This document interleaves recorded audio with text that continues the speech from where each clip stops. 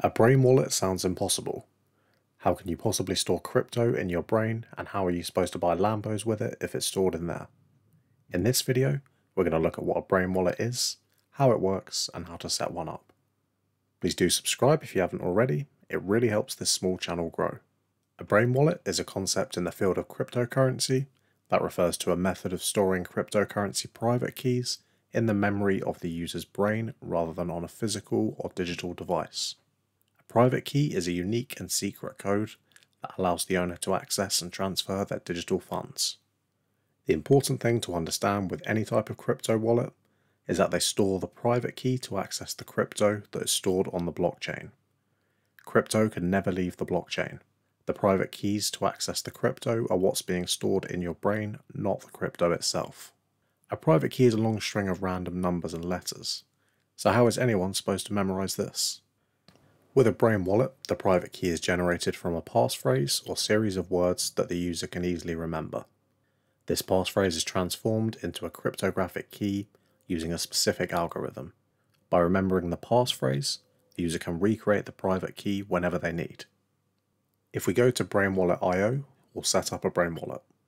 We can generate a random passphrase to be used, or we can enter one ourselves. When we click Generate, the site then converts our passphrase into a private key using the SHA-256 algorithm. We'll go into this algorithm and how it works in a future video, but for now we can see we have a brain wallet created. We have our public key that you'd give out to anyone so they can send you crypto, and your private key that you never share and that you need to make transactions yourself. All we need to do is remember this passphrase and we can simply convert it again to be given our private key to make a transaction. We don't need to remember the long string of numbers and letters, just the passphrase we chose ourselves. I'd just like to point out that no crypto is stored using these keys. I'm simply showing this as an example.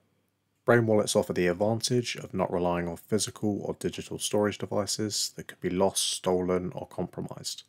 However, they also carry certain risks. If the passphrase is too simple or predictable, it can be vulnerable to brute force attacks or dictionary-based attacks. Essentially, if someone can guess your passphrase themselves or by using software, they can use the same algorithm we used earlier to get your private key and therefore send your crypto to themselves.